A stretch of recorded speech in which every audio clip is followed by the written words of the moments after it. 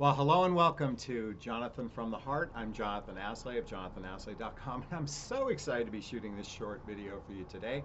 Our topic, the sad truth, why some men act wishy-washy. And I don't know, is that what wishy-washy looks like? um, Really quickly, if you're new to my YouTube channel, please hit the subscribe button, hit the bell so you can be notified of new videos. And if at any time during this video the content resonates with you, please hit that like button. Lastly, these are my weekend videos I shoot out on my balcony, very similar to the videos I shoot in my private group called Midlife Love Mastery. Midlife Love Mastery is a group where you can have direct access to me on a regular basis. And if you join the group, if you post a question in the group, I shoot a personalized video just for you, most of the time. Anyway, okay, let's talk about why some men act wishy-washy. Okay, so let's think about what wishy-washy is. Wishy-washy is basically uncertainty. There is some level of uncertainty going on in a man's life, whether it's that he has uncertainty in his life himself or uncertainty with the person that he's dating. Now, what's interesting, and this came up in my private group this morning, this idea that men will move mountains for the woman that they love. We are just going to climb to the tallest, the highest room in the tallest tower for the women we love, right? Well, let's think about this for a second. You've just met a guy, 5 days ago. Is he supposed to move mountains for someone you just met 5 days ago, or 15 days ago, or 20 days ago? I want most of you to think about this, because the reality is these days we're meeting total strangers. And what that means is it takes roughly 100 hours of face-to-face time to build the first layer of trust with another human being. This is true for men and women alike. So this narrative that I hear that men are wishy-washy because maybe that they're selfish or they're narcissist or it's all about themselves. I want you to think about this for a second, because, and I'm going to share with you in a moment the deeper causes of what causes some men to act wishy-washy, is that this expectation is so grand. It takes time to get to know another human being. And the only reason why this narrative is so progressed is because men will, yes, I want to say something. Men will chase sex. Men will chase sex. Men will fly from Los Angeles to New York to get laid. Men will do things like that, but that doesn't mean that they're in love with you. It takes time to build true love with someone, to want to move mountains for them.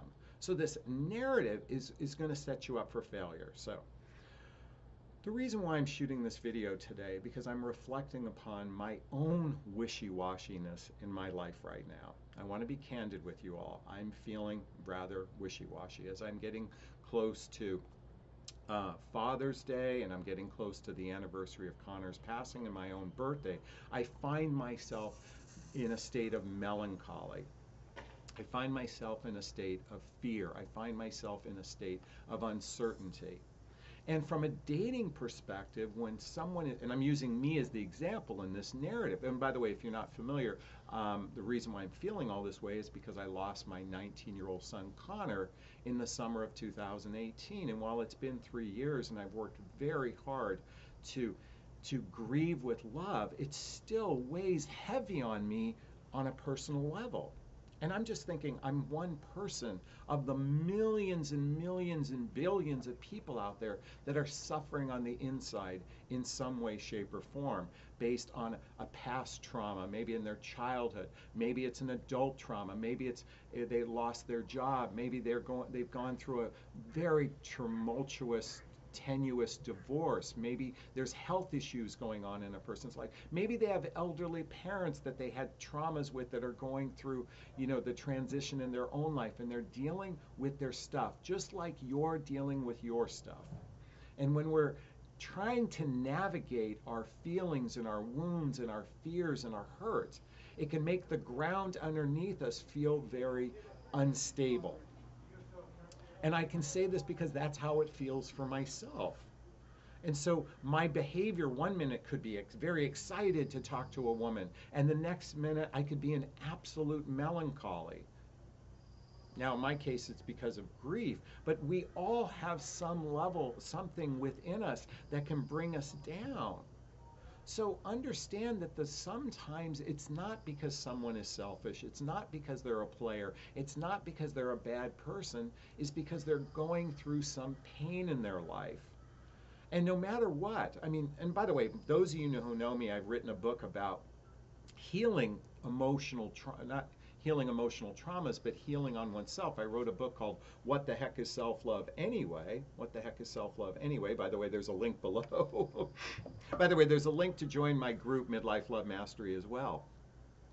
Why I'm sharing this with you is because I want to encourage everyone to, instead of judging someone else's behavior as being bad, this wishy-washiness, how about understanding that maybe something might be going on in this person's life that makes it very difficult for them to open up to love? And by the way, this is true for women as well. This is not singular to men. This is what we're dealing with as a species of understanding human behavior, is that feelings can be very fluid. Feelings aren't facts. We can feel real attraction for someone one moment and absolute fear the next moment. And when we're in fear, we don't want to progress something forward because we don't feel like I said before, the ground underneath us feels safe. This is why I'm such a big proponent of doing the work, the personal development, the self-help and spiritual work. And I'm sharing with you, for everybody, I do it on a daily basis, and it still can bring me down. It can still bring me down.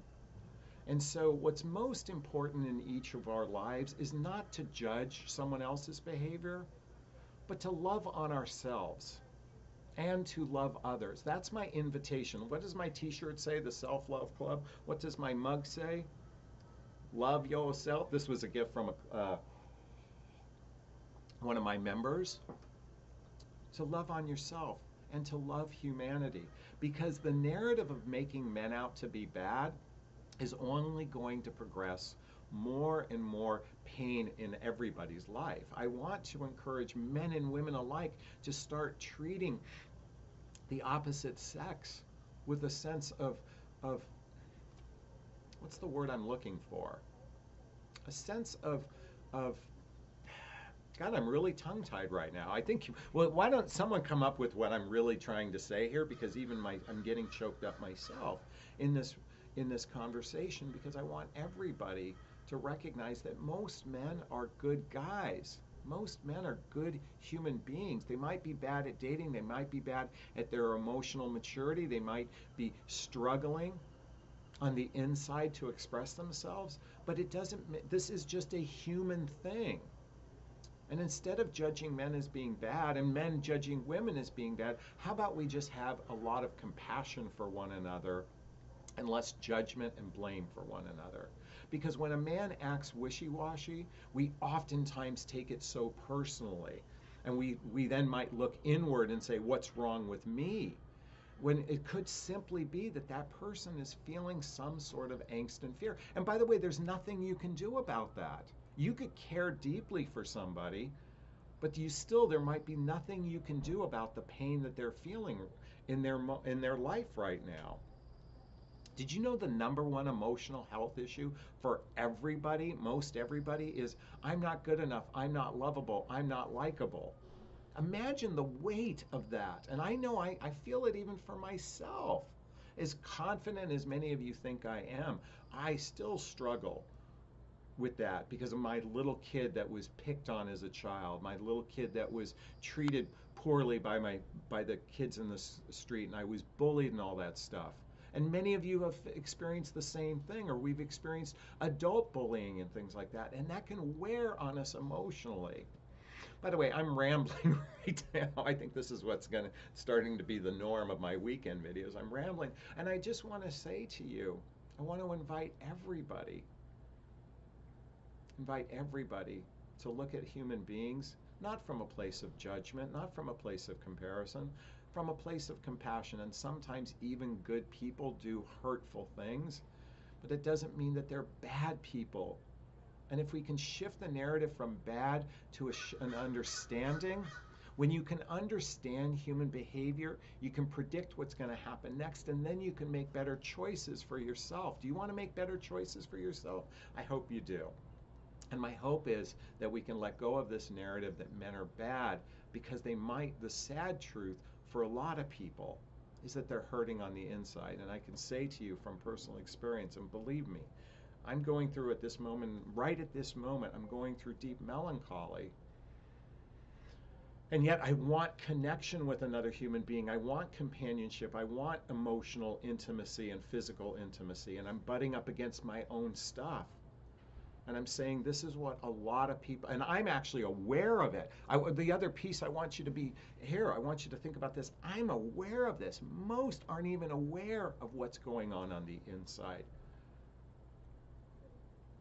And so their behavior is very confusing to themselves.